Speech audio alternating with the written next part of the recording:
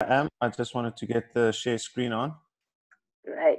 There we go. While Charl's doing that, this morning we have Charl Jacobz from Retail Capital, where he's head of the Commercial Retail Capital Asset Finance. Charl, thank you very much for your time and willingness to share your knowledge and expertise with us. We're also lucky enough to have Mark Dawson in the house, who's the Managing Director of Retail Capital Finance. So guys, he's the guy that's holding all the money. During these tough and uncertain times, Retail Capital is here to add value, to recalibrate, rethink, and corona-proof your practice. Before we get started, just a few house rules. If you hover around the right top-hand corner of your screen, you can select between speaker view and gallery view. Please switch over to speaker view, as you'll then be able to see his full PowerPoint screen up on your screen. I also ask that you mute and put your videos off. Once we open up the floor and you guys can ask questions directly to Charl and Mark, you can put your mute off and your videos on. Also, if there's any questions during his presentation, please pop the questions into the chat box. At the end, Mark will ask these questions on behalf of the delegates to Charl. The lecture is being recorded and will be made available on all Ivodent social media platforms, as well as on the Ivodent SA YouTube channel. We look forward to listening to you, Charl. Over to you. Thank you. Thanks very much. I just want to double check, and everybody see the screen? Perfect. Okay. So welcome everybody, and thank you to Ivodent for giving us an opportunity to have a chat with everybody on the webinar. I think just to get straight into it is to just share with everybody a bit of context of who we are. So Retail Capital specializes in funding into the SME market, and our objective is to get to SME financial inclusion for all. We've been founded since 2011. We've advanced in excess of 3 billion and 22,000 SMEs. We believe in innovation and changing things up, and recently got the Global SME Finance Award from the Global SME Finance Forum, and we specialize in multi-product solutions to SMEs. So we customize them. We are involved in the asset finance side, fintech space, and in the funding. But the objective for today is really not to talk about our funding, is to try and add value and see how we can help. What we've seen in times like this is that there's a lot of information out there, and the media tries to sensationalize a lot of it. And it's to give an actual cold face stand of all our customers, where they are currently and what we see in the SME feedback that we get, and to feed that back to you guys, so that you can see that you're either on par or not on par with other SMEs. And if we can share anything today that adds value to your business, then I think we've achieved your goal, or our goal. So we'd like to share the learnings from our current. We've sent out a number of surveys, engagement surveys, contacted clients. We've got massive call centers that engage with them daily. And it's really to shape and understand what's currently going on in the South African landscape. And what is it that you can do in order to adapt and come through this trying times. So I think a very apt quote that I'd like to share is that there are decades where nothing happens, and then there are weeks where decades happen. And I think I speak on behalf of all of us when we say every day something new is happening. It's different. We're in unprecedented times. And I just wanted to share with everybody that nobody really knows. And if they claim to know how this is going to end and how it's going to look on the other side, I think be wary, because nobody knows. There's simply not enough data to predict what's happening in the future. It will show you trends, but it's not a conclusive fact that how things are going to end. We don't know how long this is going to last. I don't think it is a sprint. I think if you look at our current economy, it's going to be a marathon. And we thought what we could do is share with you what we do know, and share some data in the SME market that could pertain to your business. So I'm just trying. So what we do know is that how many businesses are currently trading. So we can tell you that of our client base, and which is a very fair representation of the SME market, it talks to that 70% of them are actually facing and been affected by the lockdown. You're looking at 18.7% of them that has opted not to trade during these trying times, either through location or the areas is not drawing foot traffic, and therefore it's actually not viable for them to continue trading during lockdown. And we know that about 11% is still trading, and we know that it says 0.8 there, but it's in excess of 1% of businesses that is liquidated already because of the current lockdown status. We know of the businesses currently trading that they are, even with trade, experiencing about 85% decrease in turnover. We can see that in their businesses. We know that about 11% has been unchanged, and there's been a spike of about 4.5%, 5%, and that talks to the essential services that are continuing to trade, your FMCGs, food supply, and other essential services like pharmacies, retail, etc. And then we also know that of these businesses, how is the lockdown affecting them when they are trading? And only about 12% is trading as normal. A fifth of them, or 23%, is experiencing restricting hours. 22% is running on skeleton staff. A fifth of the entire client base has moved business focus online in order to stay relevant and competitive. And then we also know that about 19% has closed their businesses temporarily. So we've asked the question to them, so how many of them amidst all this have made plans and have ideas to come out of this lockdown and what they're going to be doing forward? And I think it also talks to a large percentile of the market that has never faced a pandemic or an economic crisis in their life, and they don't really know how to deal with this. You know, they didn't experience the 2008 credit crisis. So a large percentage, which is 76%, said no, they actually don't know. They're just holding on and hoping that they're going to come out of this on the other side.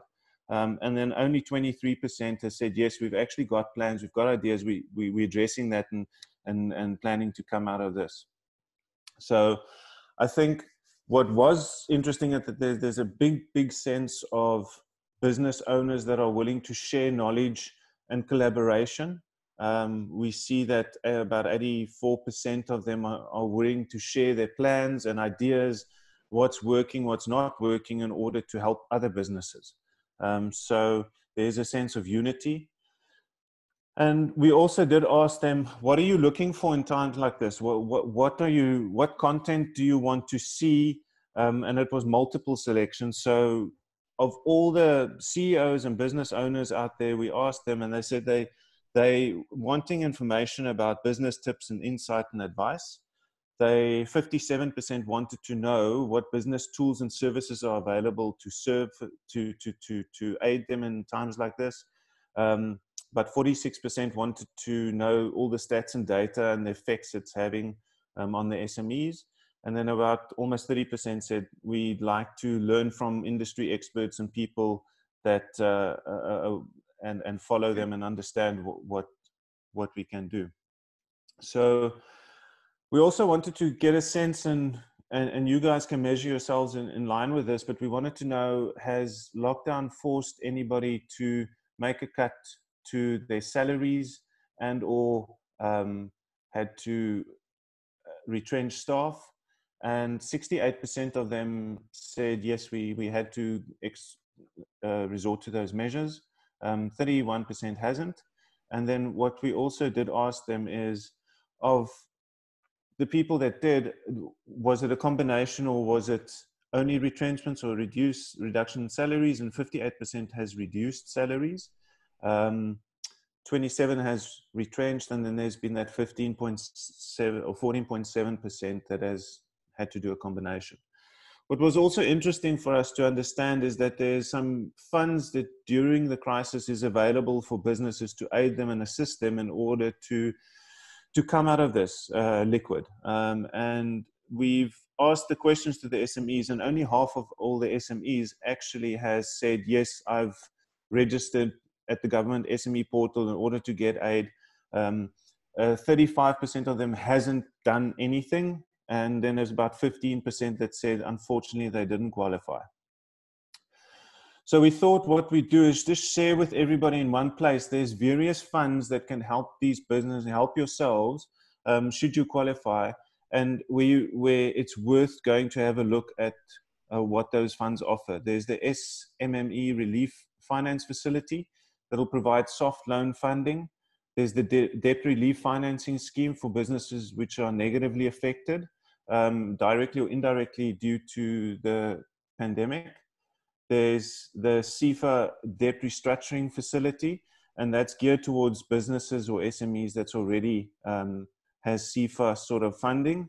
And there's also the Business Growth and Resilience Facility. And those are geared and aimed towards businesses that cannot actually keep up with production resulting of supply chain opportunities during the corona pandemic. So there's a shortage of goods and they're trying to keep up with local demand, but they don't actually have the capital available to support that. And then there's the SAFT Employer Relief Fund, which we know is part of the Oppenheimer Fund, which assists businesses which are negatively affected directly or indirectly due to the pandemic. It's basically an interest-free loan to the employees over a 5-year period. And then there's the IDC facility package, which made available 500 million to trade finance to import essential medical products, and 700 million that's been allocated towards the working capital and equipment and machinery, also relating to medical. So we thought, let's look at how and tips that you can make your business fighting fit. So the first thing that comes to mind, and it should be your highest agenda point, is to remain liquid. Liquidity is king.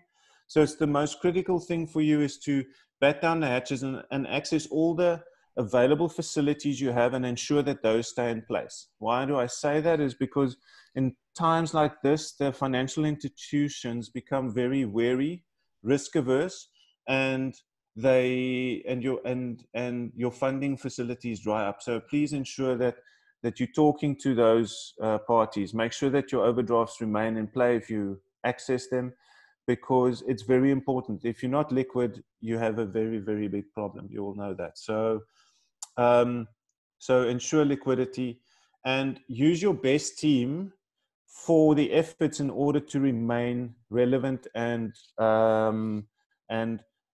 in good times, we're using our best people and best teams to look at opportunity and capitalize on opportunities in business.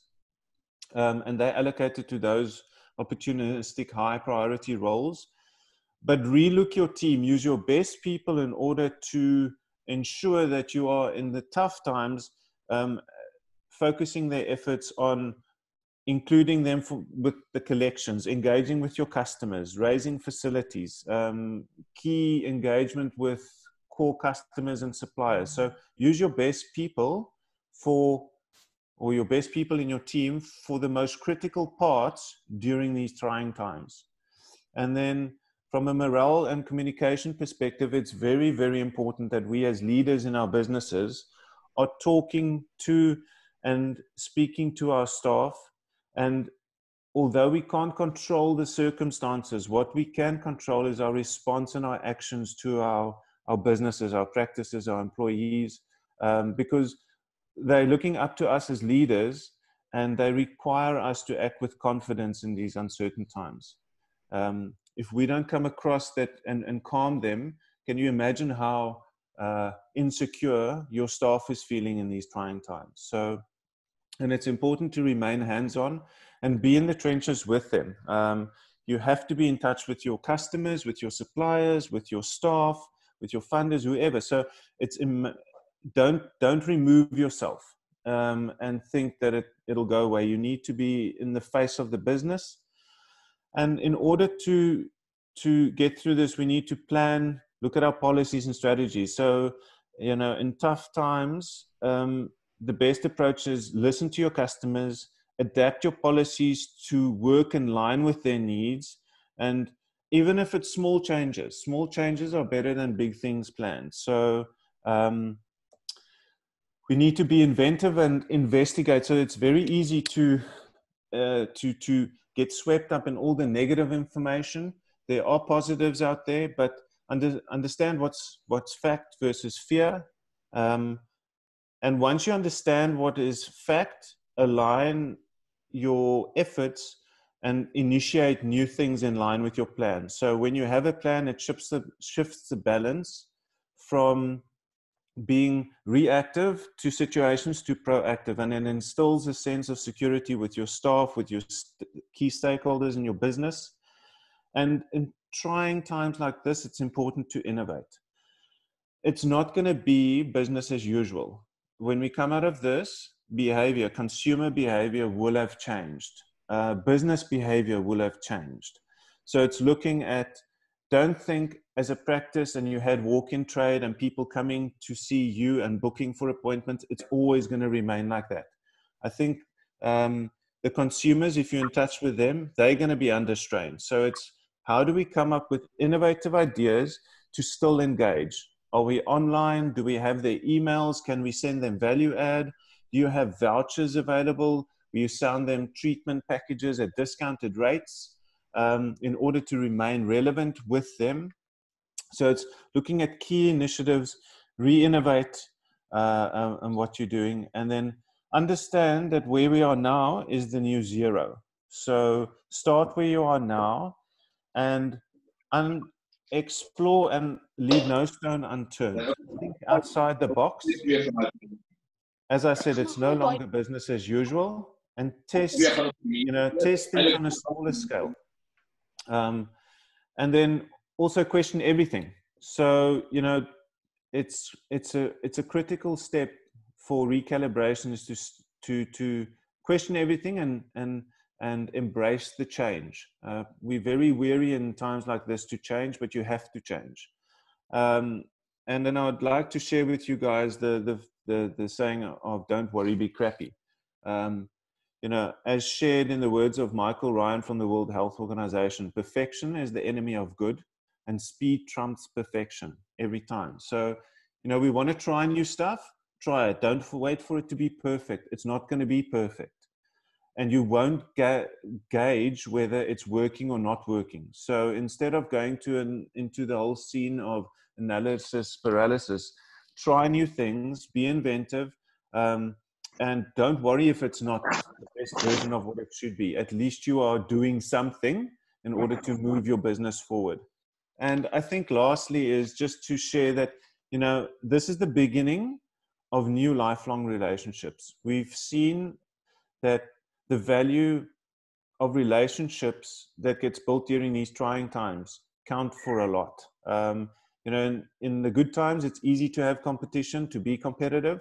It's in the trying times where companies and people and customers are risk averse.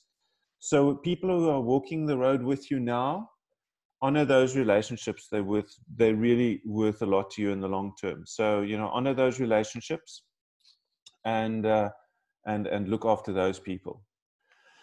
And I think that's in a nutshell what we try to share with you guys. If there's any value and you want to read more about this, we have information available, and we're happy to share that with you via your emails and send you the links. But there's on our website for the SMEs, we've got some tools and information available. So if you go there, you could see information on lockdown. There's also a collaboration. What we have is the SME Symmetry Hub, where it offers various businesses the opportunity where we share information with SMEs and access information and documentation that works for their business. It's simple stuff, even as you don't need to draw up a letter in these tough times and you want to remain liquid and you need to ask your landlord for an extension or negotiated rental or a plan going forward. There's documentation available there that's already drafted. You pop in your name, you pop in your particulars, and you send it to the landlord in order to ask for for some debt relief. There's also a collection of stuff that we've got available, which is the Combat COVID collection. And then there's also a mini guide in terms of what we can share with you guys for your businesses to remain fighting fit. So thank you. And I'm going to introduce to you as well now Mark Dawson. Mark is our Managing Director at Retail Capital Asset Finance. I think Mark wanted to just, with the forum sharing some questions, between Mark and myself, we're happy to see if we can answer those for you. Yes, so thank you, Charl. Good morning, everybody. So I think just before we start answering questions, it's important to say that by no means are we experts at some of the type of information and relief funding that's available to you. So we will attempt to try and answer questions as best as we can, but probably at best we'll be able to point you in the right direction, hopefully. And if we're not able to, we've got a list of what the questions are, and what we can do is once we've got the actual answers, we'll get you an email with hopefully some kind of clarity. So if I can just take a look at what we've got here, there's a question here from Lance Vaditsky, and the question is, what should dentists be doing now with salaries? Charl, do you want to have a crack at that? Yeah, if I can share with you guys that, look, I'm by no means a human resources expert, but I can tell you guys that based on what we've seen, it's within the current legislation that you are allowed to look at salary reductions for your staff during these times. Understand that these times are to remain liquid and survive. If your staff truly believe and you're with them and you share with them that, you know, if you in the good times will share wealth, and in the bad times we bat down the hatches and we're all feeling the pain, I think it's reasonable to have those discussions. And if you need to look at some form of a reduction in their salaries, it's definitely something you should be looking at. But I'm also going to advise caution in that don't say we're going to reduce salaries and you're still getting your fair cut, or your senior management's getting their fair cut. I think if we're going to make that decision, it starts at the top, and we have to, you know, if we're going to feel the pain, everybody feels the pain. We can't just say, well, we've got a big staff complement, I'm going to let X, Y, Z feel the pain. So is it something that's necessary? Guys, if we're not liquid, your business is going to close. So if you know that it's going to help you and get through the tough times, then it's definitely something we should be exploring. Okay, there's another question here. It's from Neil Williams. The question is, the SAFT loans, who pays them back? Is it employees or employer?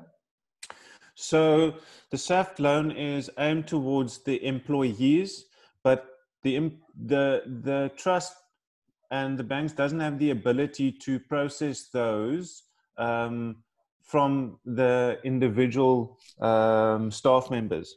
So the loan gets applied via the companies. The employees are liable for that debt, and it doesn't sit with the employer. The employer actions the loan on behalf of the staff, but the staff is liable, and the company will be informed if the staff isn't honoring that repayment, but there's no liability, as far as I'm aware, that sits with the company itself. Okay, there's a question here from Shiraz Khan. He says, what do I do regarding tenants? They are not working, I also need the rental. So I'm assuming that he's a property owner and or has some kind of a premises where he's trading from, practicing from, and he's got several tenants. Do you want to have a crack on how you'd answer that? I don't know. I can give him best practice. The reality is, if they don't have the money, they're not going to pay. But if you are engaging with them and you have multiple properties, I think most of the guys, if I'm looking at what I can see the trends are, if you can pay something, it's better than nothing. And what we're doing is we're saying, And the way we've also looked at our businesses that we engage with and saying, well, what can you afford? And we are, we assist everybody that we have been dealing with. I can certainly say we've had 100%, that we've assisted them wherever we can, but our business also needs to survive. So if I can use it by the same virtue, I wouldn't give him a complete payment holiday from a rental perspective and say, okay, well, let's try. Can we try and halve it in order to help you? So then at least you still have some liquidity coming in. But yeah, I think we need to deal on those on a case-to-case basis. But if you're not engaging and you're just going to force them, they're not going to pay. So I think there needs to be engagement. Yeah, so let me just add to that. So clearly what's happening in our world right now is we literally on a daily basis are getting requests from customers asking us for debt relief. And I'm talking specifically in the asset finance space. And ours is a simple kind of approach, to be quite honest with you. And as is the same with many of the big banks now and other finance companies. We're in it together. There's no point in enforcing your rights in terms of the agreements that you have. What we are hoping to see, though, is that there's a relief being provided by all creditors. So whether you have a landlord, or you have other finance institutions, if we can see and you're able to illustrate that everybody's in it together, I think everybody kind of realizes that we have to go through this process for some time. The way that we've approached it at the moment is we're engaging with customers on a verbal level, telephonically on each request. We've provided 2 months. And then what we've suggested is that at the end of that 2-month period, we'll do a further review. And that's simply because we don't know how this thing is going to unfold within the next month or 2 or 3 for that matter. Okay, so that's kind of where we are at the moment. There's a lot of unknown scenarios that are playing out, and we're just kind of having to live with it and address these as we go on. Mark, if I can add as well, I think, and speaking from, so that's from an asset finance perspective. And then on the funding side, I can tell you that we've more than 60% of our current client base, we've given some either zero recurrence in terms of not collecting in terms of debit orders from a payment perspective, which we've given them payment holidays and or adjusted to a very small percentage in line with their current trade in order to get through this period. So I think, everybody needs to understand we're in this together, and we have to come out the other side. So try and help one another for as long as possible. Yeah. Okay. There's another question here from Anthony Julius. It says, does Retail Capital assist medical and dental practitioners with finance before, i.e. before COVID-19, and what is the status now? So, Anthony, my response is absolutely. We've supported medical and dental prior, be it from a funding perspective, an asset finance perspective, and looking at various mechanisms. So definitely. And the fact that practices are affected, and do we fund now? Absolutely, we are looking at those too. We understand. So what makes, I think I can only speak for our company, but what makes us different is that we understand the business owners and entrepreneurs, and we know that we're not going to see. We know that businesses are closed now.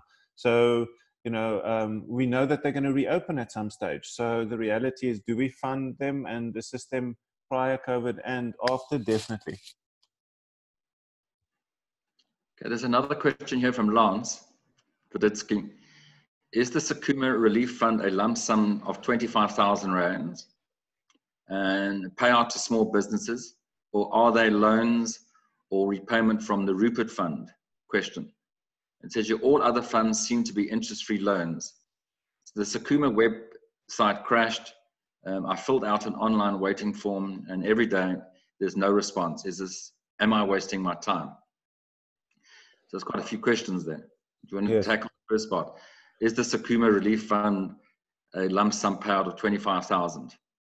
Mark, I'm happy to hand that back to you. I'm not the expert in terms of the additional funds. I'm not gonna pretend that I am, but I'm happy to investigate. And if I can get Lance's details, I'm happy to investigate and come back to him with pleasure. We have, okay. Yeah. So certainly, as I said, we're no experts in able to answer all of these things. So we can point you in the right direction and try and provide you some kind of information after this meeting. There's another question here from Kamal Kumar. He says, how do we get a response from SAFT? Applications had to be done through our banks or the Sakuma Relief Program. I've got no response from either of them. How do you apply for funding from retail capital? Okay, so the first part of the question is, once again, we can't answer that. We'll try and get back to you, point you in the right direction. In terms of funding from retail capital, Charl, go ahead, answer. So if you're looking for assistance, if you go to our website, there's a customer portal which you can actually fill in order for us to engage. If you want to actually just have conversations, you can contact us or leave your details and we'll contact you. And if you want to apply for funding, there's also an application portal where you can actually seamlessly go through the entire process without actually having to wait for people to respond. So there's an online version of applying.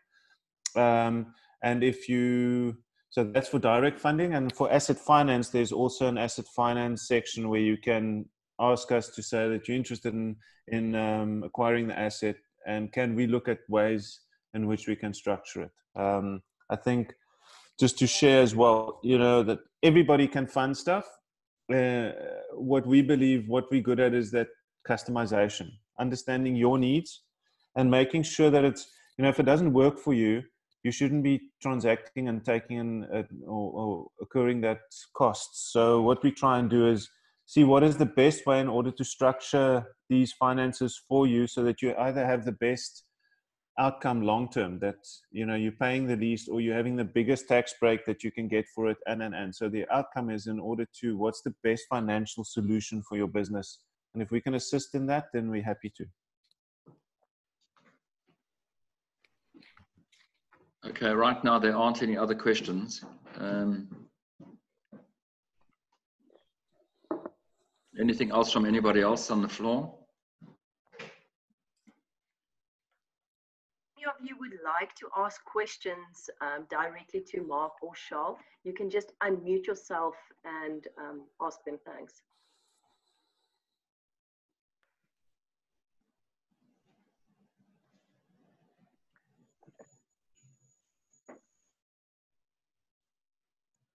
All right. I don't see any further questions popping up or anyone asking questions. Thank you very much, Charl and Mark, for your time. If any of you would like to get hold of them directly, Paula has popped their contact details in the chat box. Please just take down their email. If you have any topic suggestions for our lockdown sessions, please email info@ivodent.co.za.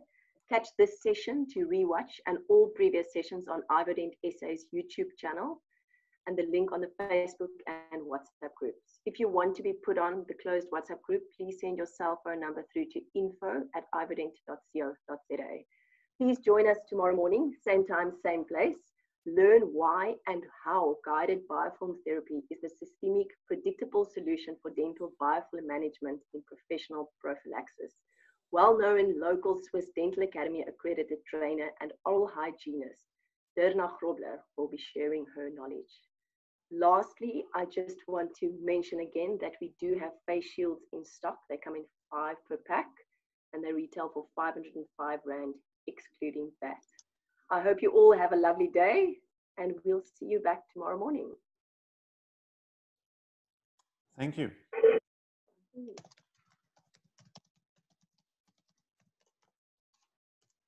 Okay, thank you, everybody.